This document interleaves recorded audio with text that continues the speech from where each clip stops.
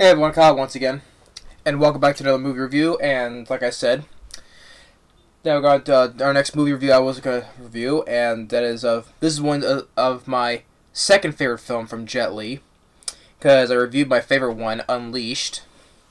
This one is definitely also just as good, also as Unleashed, and that is of Kiss of the Dragon, released in 2001.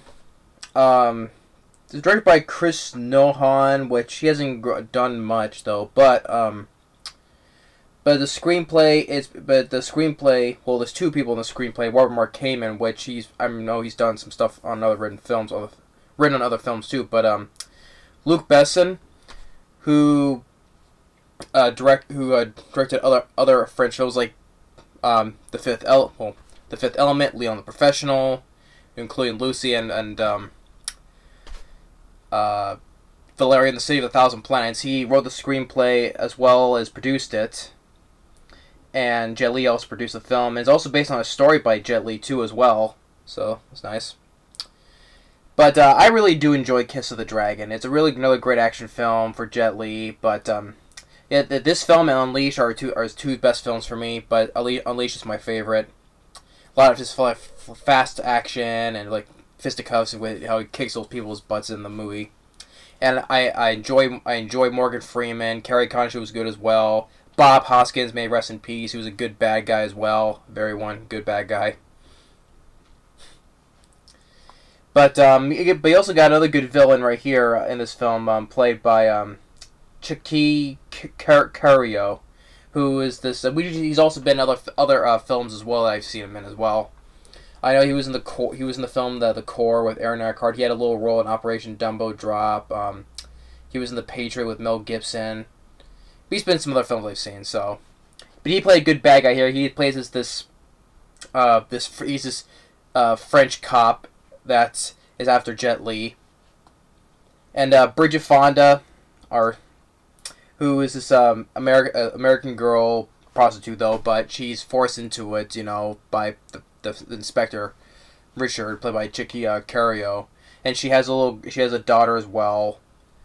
That's why she wanted to do this, because also she has a daughter, doing this for her daughter, but she hasn't seen her in a while though as well. But the story is very simple.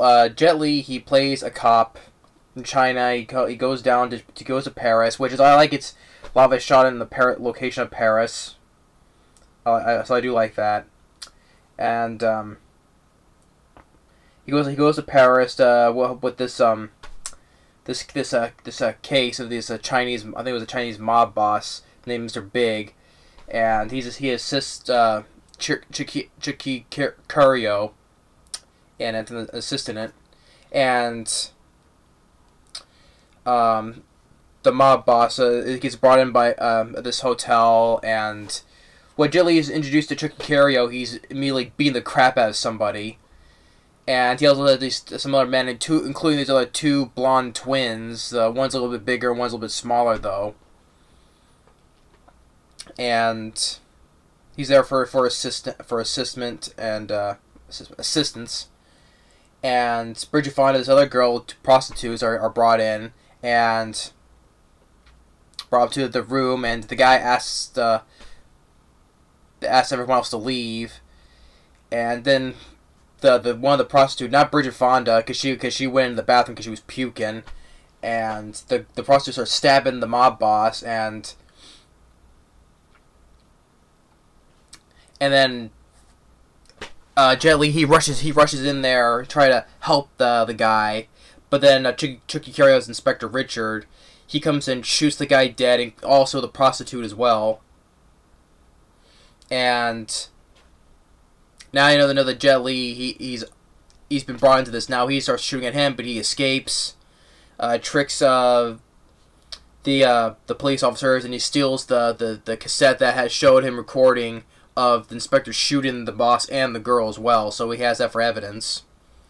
And I like it. It's very well done action sequences, some good shooting sequences, but also some good Jet Li action where he fights the people, the cops, like he in this laundry room where there's ironing boards, and he's hitting one with irons, including pressing two together against one guy's face. And then he goes into the laundry chute where Tcheky Karyo is like shooting, but also he sets the laundry chute on fire, actual fire, not CG fire, because they want to focus on more on realistic fights instead of using like CG or wire fu they've used in other martial arts films. But I do appreciate the usage of fire, and like where he gets a grenade and Jet Li catches it and throws it right back and goes right into this one guy's in his sleeve under here, and the Tcheky Karyo doesn't give a damn. He just shoves the guy in the laundry chute and he blows up in half. Like half his lower half just falls down. So that does really shows how what a say the word bastard, as you say, bastard what Tcheky Karyo is. And when he finds out I like his response when he finds out that he all the tapes are destroyed except for the one that Jet Li took. He goes, "Fuck." So Tcheky Karyo, he was a fun bad guy as well.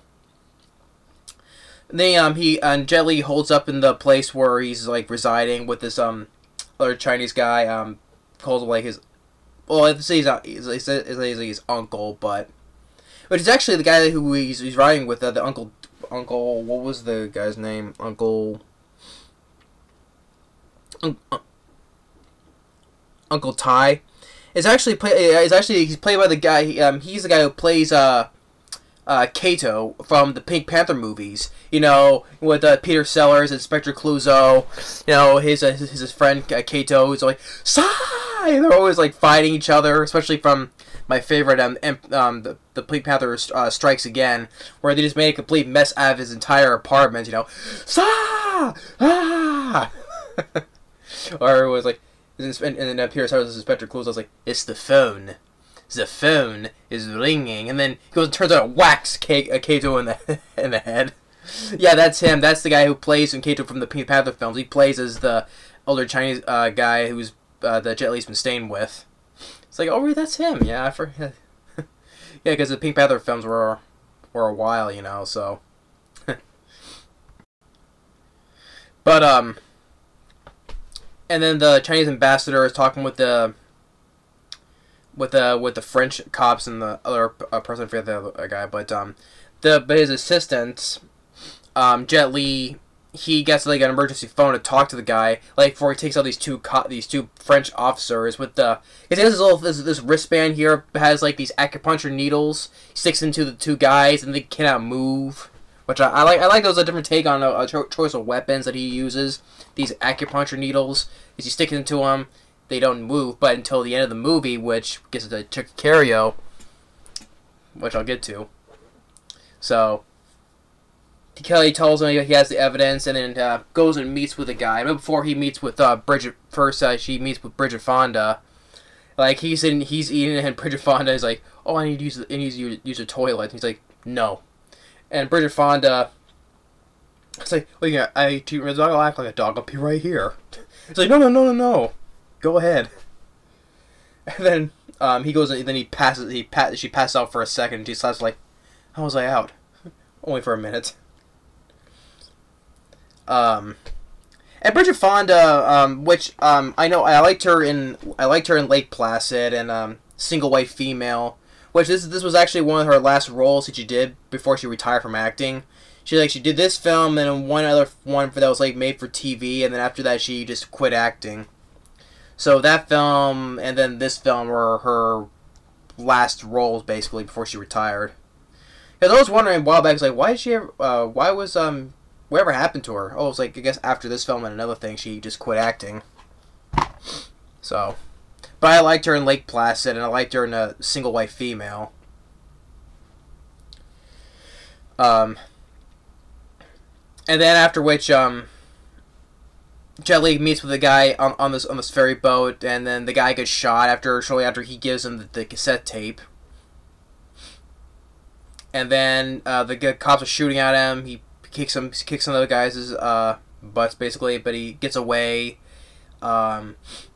And when he heads back to the place, and he got injured, and Bridgette Fonda comes back, stitches him up, and the one guy, working with the prostitutions, comes in and is like, oh, you took some of her time, you pay up, it's 500, what was the word for French money? Francs, I think it was. And after the guy slaps her, and Jelly's like, excuse me, I would appreciate if you didn't do that again. He does it again, and then Jelly basically bitch slaps him, and takes out the other two guys, and there's this big guy, and he had that song playing, which I've heard before. I heard it in Daredevil. It was like, all gone, quick on the draw, no, dirty dog. No, I do know that song, so I've heard it in other films, like one including Daredevil. And I heard it in another one, before, I forget though. But yeah, he takes him out. Then Uncle Ty comes back, but then there's one other guy who comes and shoots Uncle Ty, and then he goes and takes out that guy. Jelly goes and takes his two chopsticks and just jams right into the guy's neck. And I forgot to mention another cool kill where there's this guy who had these back in the hotel, and he was escaping from the hotel. These crazy looking machine guns, starts shooting, and then Jelly, he kicks one of the pool cues. There's a pool table. He kicks one of the pool cues out of the pocket, and he kicks it right into the guy's forehead and kills him instantly. It's like, oh, that was really awesome. Just kicks the ball and just kicks the pool cue right into the guy's head. That was really cool. And then he takes a chopstick and jams in one guy's neck.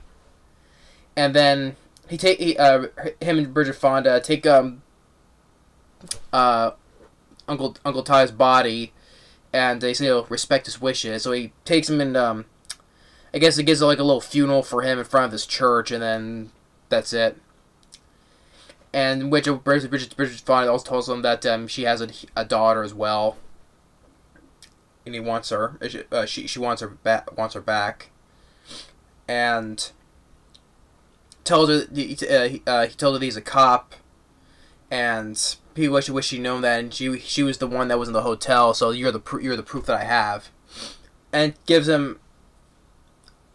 In which Bridgette Fonda tells him, that's all you care about. Your cops. Basically, a cop's life is always about their job. Don't care about anybody else except your job and all that. Yada yada.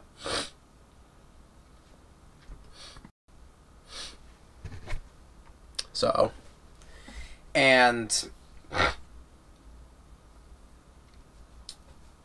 one thing, at least another, that she wants to get her daughter back from the. But first, he needs to get that cassette tape back, and she comes with a plan. So it makes Bridgette Fonda go back to Tcheky Karyo, and tells him about Jet Li. Then she gets handcuffed to the pipe. But eventually, she gets into the desk and takes back all the tapes and takes that turtle that Tcheky Karyo had, and just releases it. And they go to the orphanage where she's at, but it was a setup, so gets into another fight. But as they escape, Bridgette Fonda, she gets shot, so he gets takes to the hospital. And he's like, "Someone help me!" Which how the way he screams like that, it's like, "Someone help me!" Kind of just reminds me when he yelled at Bob Hoskins and Unleashed, during that pool fight, he's like, "No more killing!" It's kind of reminds me of how the way he screams, like, from both things. It kind of reminds me of that. He's like, first says, "No more killing," or "Someone help me." I don't know why, but it just reminds me of that, how he screamed in Unleashed like that. But Jet Li, he does a really great, awesome job, and Now he's just pissed now, and he storms the police station, and he gets into this room where it's full of like guys in training, like karate outfits, and he just beats all those guys up just no problem. And it's really well choreographed fight scenes, which I give credit to Corey Yoon, which he did a great job with the action fight scenes. Really well choreographed. Just how he just takes all these guys he just takes them all down. And then other fights where he fights those two twin guys in the police station. Just like one does the small one, just like all the kicks and stuff. And when the guy does a flip, Jet Li catches him and slams him to the ground and breaks his neck. Just slams his neck right into the ground and breaks it. And that was a really awesome scene where they just catches him in midair when he's doing a flip, and then just goes and slams him down and just breaks his neck. And then the other twin guy sees that, and then but Jet Li he does like this, to the guy's head, like both ears like this, and then just kicks the guy's head, but breaks his neck too as well. And then he faces with Chug Karyo, who's holding the daughter, and he lets himself get shot while he takes one of those acupuncture needles, put it right in the back of his neck. He's like, "I got you. Yes, I know, but I got you too." And he can't move, and as he sends the daughter out of the room, and he's like, "What did you do to me?" I stuck a needle in your neck. In a certain place is forbidden. Call it Kiss of the Dragon. And then Chihira's like, "Kiss my ass!" And he's like, "All the blood is gonna rush up to your head, and it never comes back down. And soon you're gonna bleed out of your eyes, out of your nose, your ears, even your eyes, and you will die painfully." Then he takes the needle out of him. The guy starts convulsing. He's like, and then he's bleeding out of his eyes, ears, and his nose and his mouth, and it's like, and then just drops dead. And then it ends with Jet Li visit with Bridgette Fonda in the hospital. So, and it's all happy ending with her with her daughter, when she sees her daughter, but I really enjoy Kiss the Dragon. It's definitely another badass film for Jet Li. It's this film and Unleashed I really do enjoy. Like I said, Unleashed is my favorite. This is my very close second. Jet Li does such an awesome job in this film. For the New York Times here, it says here, a new standard for action. And back here, San Francisco Chronicle, Jet Li is the greatest action star in movies today. That's back in 2001 what it said, but he's still a great action star, no doubt about it. He's awesome. A lot of films I enjoy, man. He's just definitely awesome to watch. Definitely a badass in this film. How he takes up some bad guys are badass as well, like with the pool cue, and just slams a guy down with his neck and the chopsticks. Totally badass. But he did such an awesome job. Bridgette Fonda, she was okay in the movie, although a lot of times when she starts like screaming or like, that did get to me a little bit. I mean, I think she was like putting on a little too much of the whining part. I mean, but I mean that's not the worst part of acting I've seen. I've seen a whole lot of scenes in other films that are acted out much worse. So, but it got to a point where I was like, okay, it's a little bit too much, just calm it down a bit. But Bridgette Fonda, she was not that bad. No, I don't think she wasn't. But it's just like how they wrote her character. I just like, okay, just tone it down a bit on the screaming or whining down just a bit, and I would have been fine with it. But she didn't do that bad of a job. Chug Karyo, I thought he was a fun bad guy as well. It was that guy who played Kato from the Pink Panther films. What was his name again? Burt Kwonk, who played Kato from the Pink Panther films. He was fine as well. It was like, oh, I know, I recognize him. Some of the songs, especially there was some of the rap music, which I'm not a fan of rap. I am not, but if it works into the film well, like this film did, I can let that slide though. But I'm not a fan of rap music in general. But if it works in a film, I can let that go. Like especially in the sequence when he was like fighting that big guy in the shop, or when he was fighting the two twin guys in the police station. So it was fine. But I said I'm not a fan of rap personally. But if it works in the film, if it blends in well with the movie, I can let that go. But the rest of the score, I do enjoy. So, but the action scenes are very well choreographed by Karyo. Very well done action sequences. Although it said they there was like one scene they used wire stunt work and 2 scenes for CG. I couldn't tell though, but for the most part it looked pretty well done without the CG or wire stuff because I couldn't tell. But they said they want to go more realistic onto the fights and stuff, so which I do appreciate though. But I couldn't tell if there was 2 scenes that were used for CG or one scene that was like use of wire usage, but I couldn't tell. But and Luke Besson, he did a good job with the screenplay. Well, Robert Mark came in, which I know he's wrote some other films though, but him working with co-working with Luke Besson, it was fine. The directing by Chris Nahon, well, especially for the rest of the film, not the action sequence that was Karyo. Give credit where credit's due, but Abe did not do that bad job directing it. But yeah, this is definitely a much badass action film for Jet Li. This film and Unleashed. If anyone's not seen this film, anyone's a fan of Jet Li, I'd seriously recommend that you check out Kiss the Dragon. I definitely give it 2 thumbs up. Same with I do with Unleashed. You know, Tcheky was a good bad guy in this film, and same with Bob Hoskins in Unleashed. Although I love Bob Hoskins more than Tcheky though, but because I enjoy Bob Hoskins more as an actor. He's sadly missed though.